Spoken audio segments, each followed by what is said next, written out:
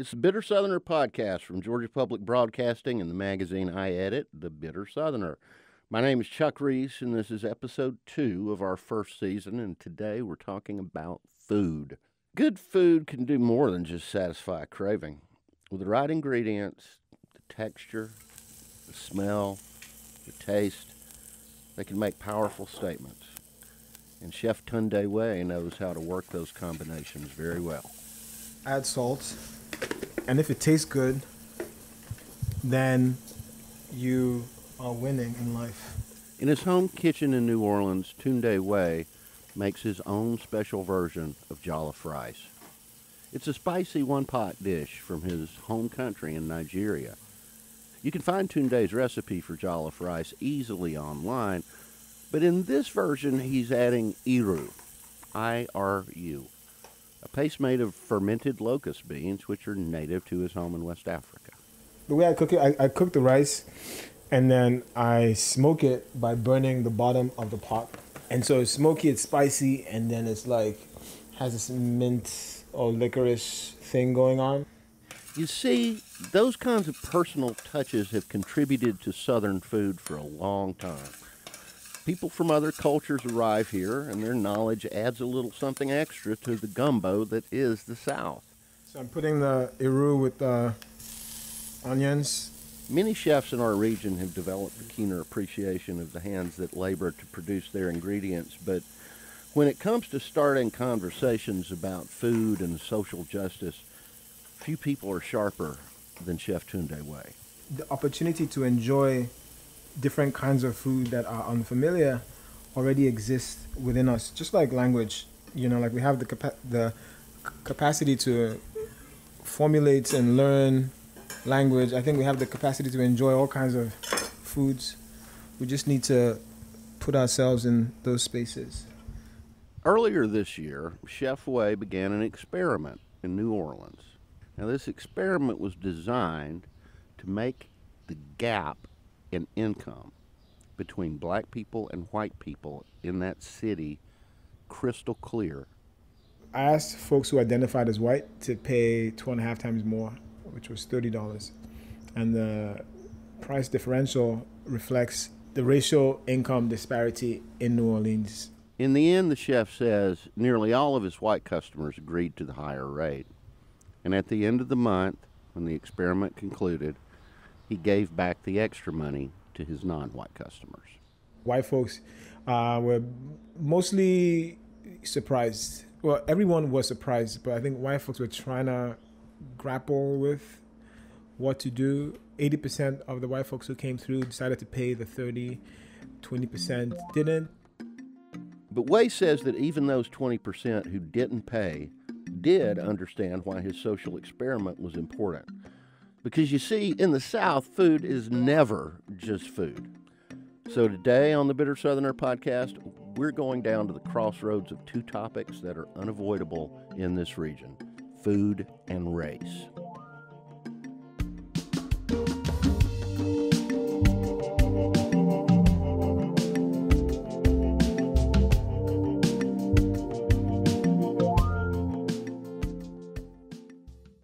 If you want to talk about the intersection of food, race, and culture in the South, perhaps the first thing you need to address is the terminology. For instance, when people talk about Southern food and soul food, are they talking about the same thing? The food that I grew up on was soul food. That's Savannah, Georgia chef Mashama Bailey. Her restaurant is called The Gray, and in 2018, the James Beard Foundation nominated her for its Best Chef Southeast Award. That made Mashama Bailey the first African-American woman in the foundation's history to get a Best Chef nomination in any category. It was basically what my mom put in the pot, and she seasoned it how she wanted to. She grew up on that food. I think Southern food is a little bit more regional. It's more, it's broader, I think. It's also the difference between a hymn and a Negro spiritual. That's Chef Karla Hall. She's a native of Nashville and author of the book Karla Hall's Soul Food, Every Day and Celebration. In an interview with NPR's Morning Edition, she describes the difference between soul food and Southern food this way. You know, you can sing the same song, but even if you're doing a note like, ah, and then you have somebody like,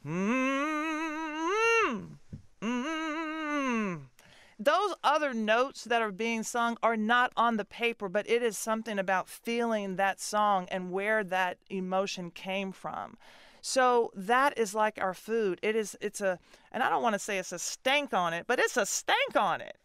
Now, you might have heard me, if you listened to episode 1, talking about how I learned as an adult that the songs I had sung in the church choir of my youth were simultaneously being sung in black churches, just differently. It's the same dynamic that Karla Hall is talking about.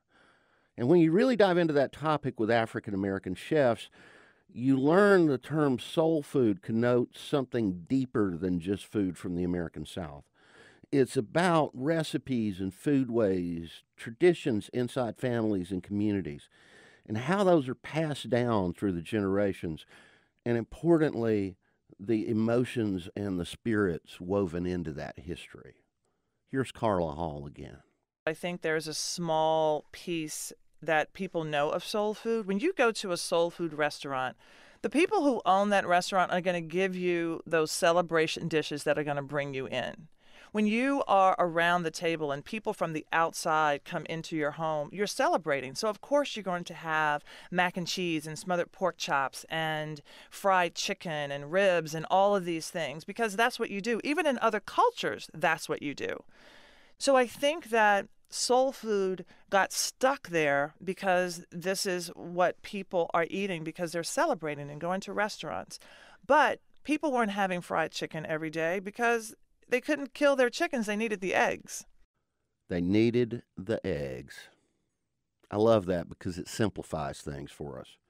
See, we're just talking about poor folks in the rural South and taking the ingredients that they had at hand, the things they raised and grew, and how they did all they could to make them delicious, to fill the bellies of their families with pleasure, in places where the pleasures were few. In other words, it's these family and community traditions that are passed down that matter. And of course, because these techniques and recipes came from poor folks, they rarely made it into cookbooks or into the curricula of culinary schools. Even though Mashama Bailey grew up eating the soul food cooked by her mama, who was raised in Waynesville, Georgia, a deeper dive into her own food heritage was tough. You research and you read cookbooks and you read old receipts and you start to put the pieces together. You ask questions. You investigate, I think. That's really how I learned. Mashama Bailey's Beard Award nomination marked a long overdue recognition of African American women in the kitchen. And she says another thing that's overdue is greater appreciation and deeper study of the foodways of the rural poor people of the South and every other American region. Those things, she believes, ought to be part of standard culinary schooling, but they are not. When I went to culinary school, we learned about all the European sort of diets and how they ate and cooked and their techniques.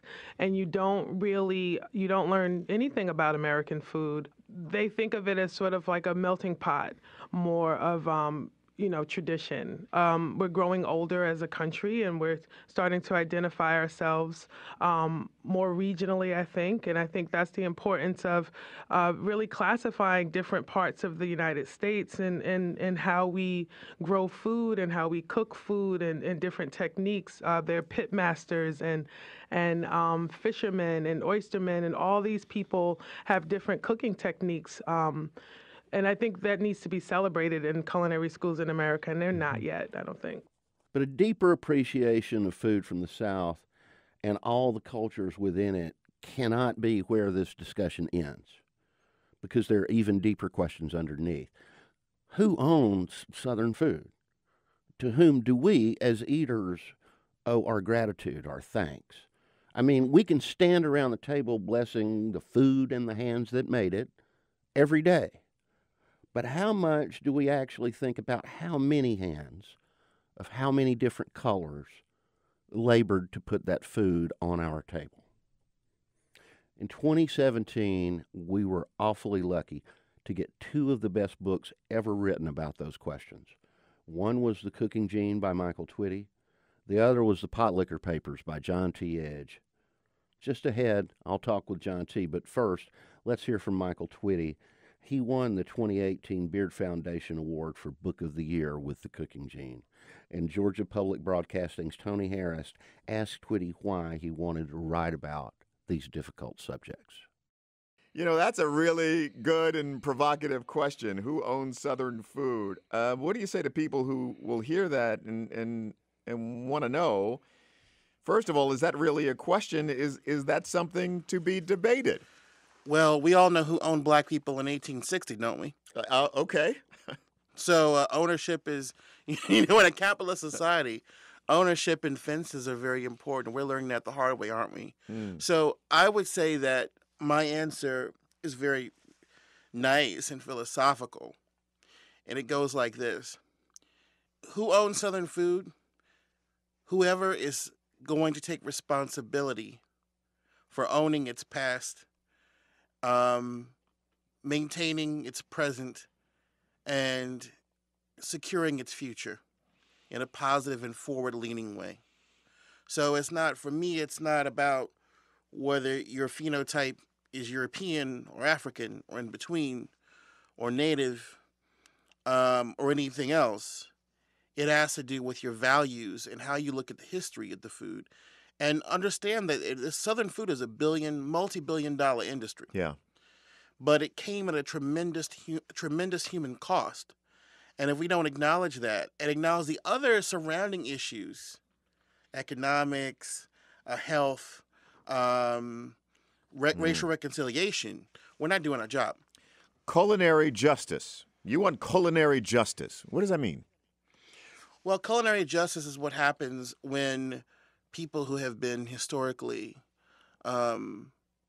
oppressed are able to reap the full benefit of their cultural production through food. And it means giving people of color, poor folks. I mean, we're seeing I want to make sure everybody knows that we're already seeing an uplift in terms of poor white Appalachian foodways. And yet, the same issues are there that there are in the African American community in the South. Mm-hmm. Not being able to get brick and mortar businesses, not being able to take advantage of certain spaces, having that food be represented outside the community in different ways than it is within the community. The lack of support for the knowledge bearers of those food traditions. So for me, culinary justice has a lot to do with quote unquote race, but not everything to do with quote unquote race. It affects anybody and everybody whose food tradition is unfortunately not a means of uplift. When you were researching Cooking Gene, what was the most surprising thing that you learned about food? I think people don't understand how many ways food affects, decisions. For example, let's do a quick run through history of slavery and food. Sugarcane is really the catalyst crop of slavery. So in other words, put it like this. Somebody living 10,000 years ago in New Guinea who every human being has a sweet tooth because that's a natural thing. That's part of our makeup, evolutionary makeup, to look for sweet things, for energy. Mm-hmm. So that person was thirsty. They cracked open a reed that tasted really sweet. They began to domesticate it. The people in New Guinea say that the sugarcane is part of the root of humankind. So there's this thing where the food becomes part of the family tree. So if you're Native American, it's corn. If you're from eastern Nigeria, where the ancestors of 25% of all African Americans came from, it's the yam. But just that idea that one day someone had a sweet tooth, and that plant crossed the globe, and eventually led to, let's grow a lot of that. Yeah. Native Americans won't be our enslaved people. Let's go get Africans. And that's when the story begins. So, Michael, this is okay. So, this is amazing to me. So, as a person who doesn't view food, and I see this as a bit of a failing of mine, right? As a person who doesn't view food through kind of a historical lens, as symbolic of things, who didn't grow up seeing the narrative of food as clearly as you do, explain to me and others like me what we've been missing all this time. You know, these what I call food prints.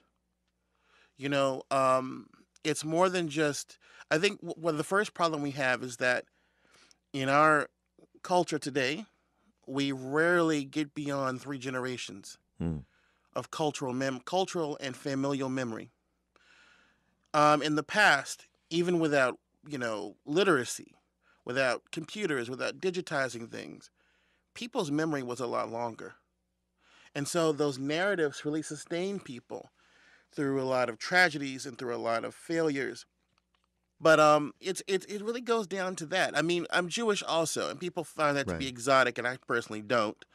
And every year Passover, eating those symbolic foods, but also just the meal itself. People bringing things that have been a part of their family's existence for several hundred years, and being able to tell stories around them. Well, as African American, I do the exact same thing.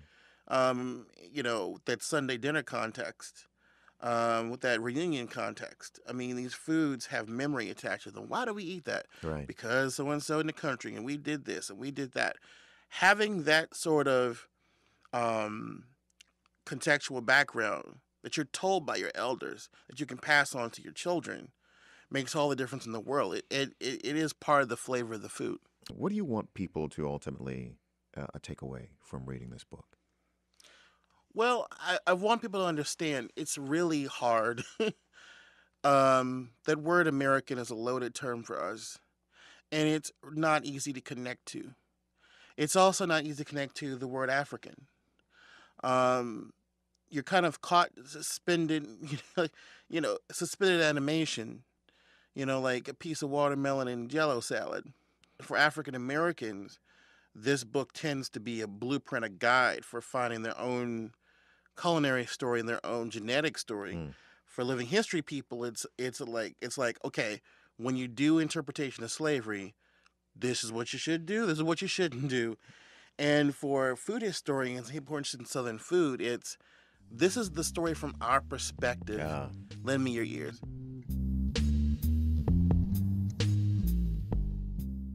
That's James Beard Award-winning author Michael Twitty speaking with Georgia Public Broadcasting's Tony Harris.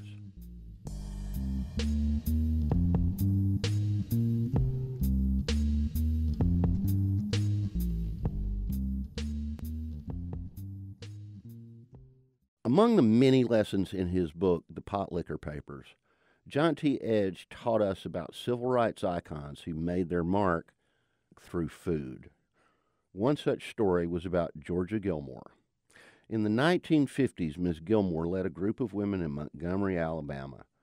In their home kitchens and in the backs of beauty salons, they made baked goods that they sold to raise money for carpools. And why did they need carpools? To take black people to work during the Montgomery bus boycott. This group called itself the Club from Nowhere, and it was the brainchild of Georgia Gilmore. She died in 1990, but she did talk about the club in a 1986 interview for the PBS series Eyes on the Prize. And so the Club from Nowhere was able to report maybe 150, 125, or 75, or maybe $200 or more a week. And which was very nice of the people, because so many of the people who didn't attend the mass meeting would give the donation to help keep the carpool going. Georgia Gilmore is just one of the unsung heroes of the civil rights movement whose stories were told by John T. Edge in his book, The Pot Liquor Papers. John T. directs the Southern Foodways Alliance, and he has since its beginning 20 years ago. The first time I attended an SFA event, the theme came straight out of an old Carter family song I'd heard long ago. Who's welcome at the welcome table? I'm gonna eat at the welcome table, oh yes, I'm gonna eat at the the welcome table some of these days. I'm gonna eat at the welcome table. I'm gonna eat at the welcome table some of these days. And at that SFA symposium, I saw something I had never seen before. A group of Southerners who had assembled not only to enjoy great food and drink, as Southerners are wont to do, but also to explore how our food does or should bring us together across the lines of class and race. In Nashville recently, I talked to John T about how the SFA strikes that balance. That balance has got to be keen. If you tip one way or the other, if you got too much drink and too much great food and not enough thought, not enough willingness to go deep and hard into our past and our present, then everything falls apart. It seems to me that like one of the problems or one of the challenges that you have by coming at social justice through the lens of food is how do you scale that idea? Right. How do you reach more people than can fit into your symposiums to have those conversations? Well, and that, I mean, that's the express challenge that we have taken on in the last 5 years. You know, one of the things I've heard from people of late, a number of old guard members of the Southern Foodways Alliance, people who attended symposia and have donated money to the Southern Foodways Alliance, have begun to challenge us on our focus on new Southerners, our want to say, this is not just about black and white. This is not just about Western Europe and West Africa. This is not just about old problems, but they're new ones that sound and smell and stink just like the old ones. Right. And, you know, we are not stepping away from that. Like these ideals, these welcome table ideals, this want to believe and to make real the promise of a table where everyone can gather, that includes our newly arrived brothers and sisters. And they are redefining Southern food just as has been redefined generation after generation after generation. The South is a process, not a product. And I welcome immigrants from Southeast Asia. I welcome immigrants from Mexico. I welcome immigrants from Guatemala. My money is on them, not on old hate and division. Another guest on this podcast is someone that you know really well, Michael Twitty. Mm-hmm. Michael talks a lot and has written a lot about the idea of culinary justice. What does that term mean to you? I mean, it means different things to Michael and to me. Michael, a black son of the South, and me, a white son of the South. For a white son of the South, it means paying down debts of pleasure. And I borrow that phrase from John Edgerton, my mentor, and I use it fairly often because I intend it. It means for white sons of the South to say not only the first name of the cook who raised them and they considered their family and praise all the high Hosanna, it means to say their last name too. It means to dig deep into our history and regard the cooks who came before us. And it means to look into our future and say the first and last names of the immigrant cooks who now fuel Southern kitchens. That's what culinary justice is. That's how it begins, at least. All these things we're talking about are kind of theoretical. The question is, how do you apply this in real life, in real time? I endorse anything that helps bring Southerners of different cultures together to have these discussions. Right.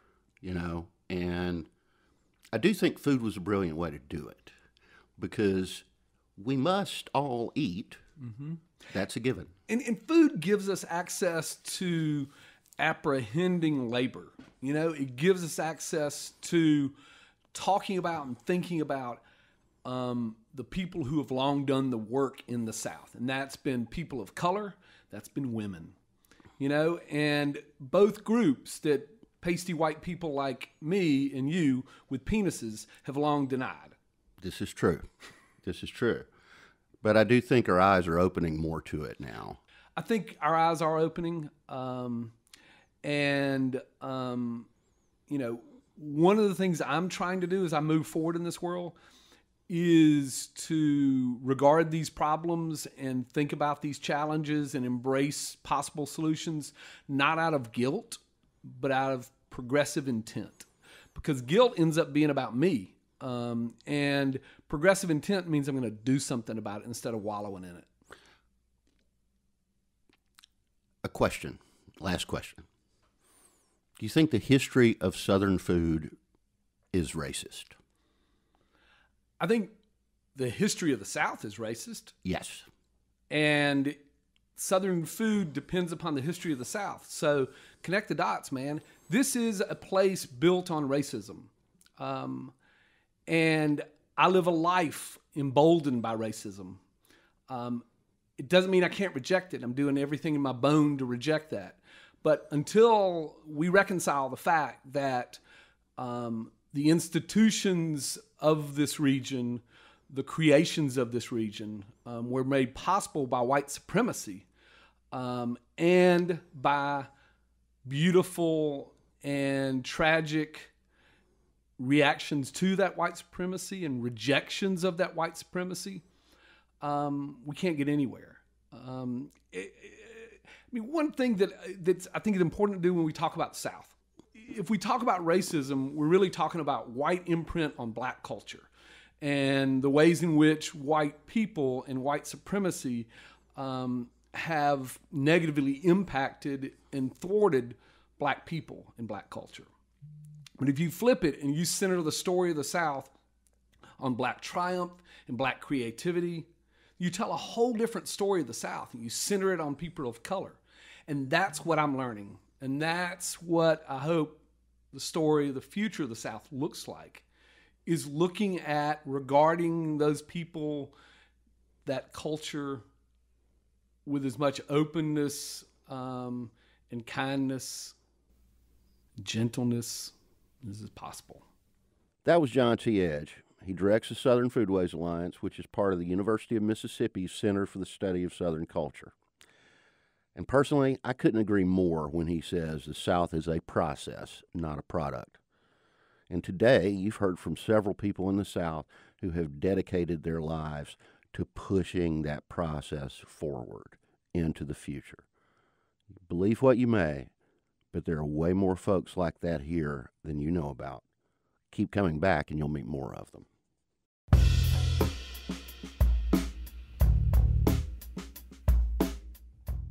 And that's it for the Bitter Southerner podcast today. Of course, we want to hear from you. Hit us up on Twitter or Facebook or Instagram. Tell us your own stories about those moments when you tried to go beyond blessing the food to blessing the hands that made it. You can always listen to our show at bittersoutherner.com. You can subscribe anywhere podcasts are found, and we hope you do. Our site is also where you can read our stories and check out the show notes for links to specific pieces that will tell you more about the people you met today. For instance, you can dive a little deeper into the thinking of Michael Twitty and John T. Edge. Our producer is the mighty Sean Powers. Sara Shahriari edits the show. Patterson Hood composed our theme music. It's performed by his band, the Drive-By Truckers, and the song, if you don't know it already, is called Ever South. We also played you a little snippet of the legendary Carter family's River of Jordan. Special thanks to our friend Sean Chavis of the Folklore Podcast for helping with this episode. The Bitter Southerner Podcast is a co-production of Georgia Public Broadcasting and the Bitter Southerner magazine. I'm Chuck Reece. I have 3 suggestions for you. Hug more necks, abide no hatred, and always do what you love with who you love. See you on the next show.